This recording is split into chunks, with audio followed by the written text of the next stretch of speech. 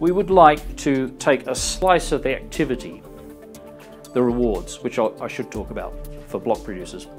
Take a slice of that and put it into an insurance fund, so that when something diabolical does happen, the arbitrator has a war chest with which to allocate money to repair certain things that have gone wrong, at the arbitrator's discretion.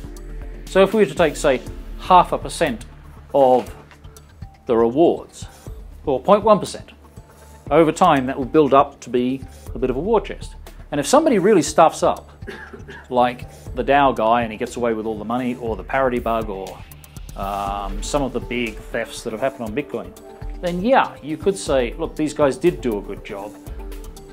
Somebody screwed them over, so we'll cover them for 20% or 80% or whatever the number is.